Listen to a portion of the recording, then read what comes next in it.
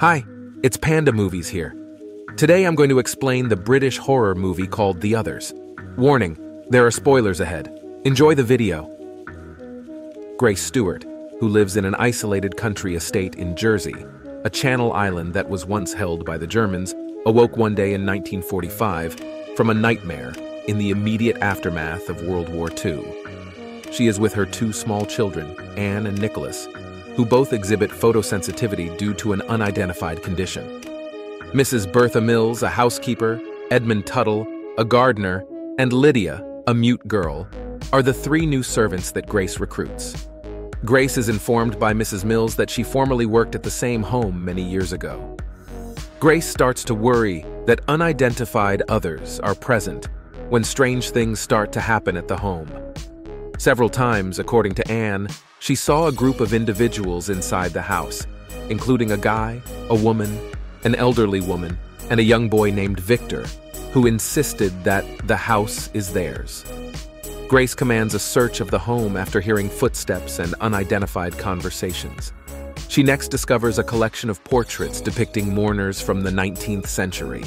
When Grace inquires about Mrs. Mills' prior experiences living there, Mrs. Mills explains that many people departed because of a tuberculosis outbreak. Grace gets sure that the house is haunted after witnessing a piano playing itself late at night. To get the house blessed, she dashes outdoors in search of the local priest. Grace asks Tuttle to investigate a local cemetery to determine if a family has been interred there that includes a young child named Victor before she departs.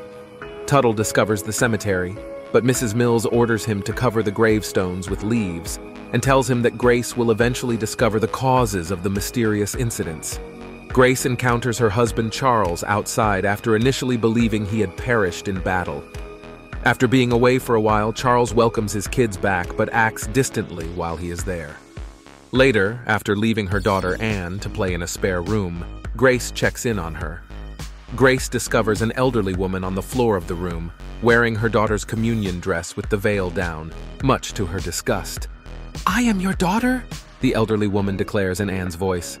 Fearful, Grace assaults the elderly woman, only to discover that she is really a figment of her imagination, and that Grace has unintentionally attacked her own daughter.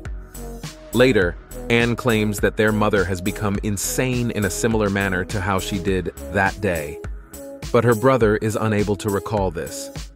Grace asserts that the war is done, but Charles insists he must depart for the front. The couple cuddles up in bed and remains still. The kids are yelling because the curtains are gone and the sunshine is coming in the next morning after Charles has departed. The maids are ejected from the residence when Grace accuses them of removing the drapes against her desires. The following evening, the kids sneak outside and find the gravestones in the nearby cemetery, belonging to the recently exiled servants.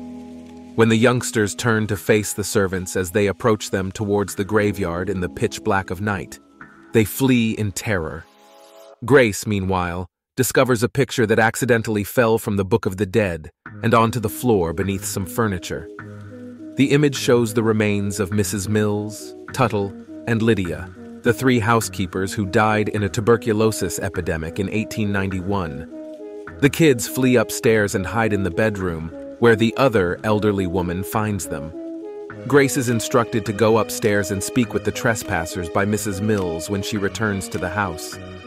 In a séance with Victor's parents, Grace learns that the elderly woman is actually a medium who learned via automatic writing that Grace smothered her children to death with a pillow in a fit of despair before committing herself. Grace comes to terms with the fact that the others are the family who have moved into the home and that she, her kids, and the housemaids are all actually deceased. Victor and his family depart the house after this manifestation of paranormal and spiritual activity and hand it over to the ghosts of its previous occupants. But now that they're gone, Anne and Nicholas's ghosts can finally enjoy some time in the light. Grace ominously declares that the house is theirs, while Mrs. Mills warns the Stewarts that other people will return to the house and they will need to learn to get along. A "for sale" sign is visible mounted on the gate as she is saying this.